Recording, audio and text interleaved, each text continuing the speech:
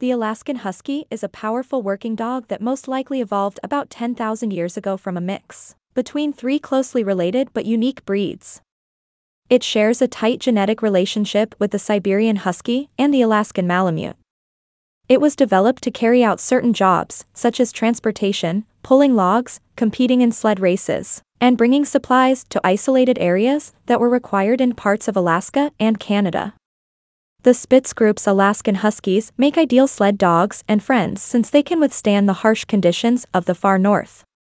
The Alaskan Husky can come in many various physical permutations and traits, though, as there is no defined breed standard. They were developed for endurance and speed, not for beauty. Because of this, they require a swift gait, a thick double coat, and webbed feet that serve as snowshoes. Moreover, it has fur that is a mix of white, black, gray, brown, and even red.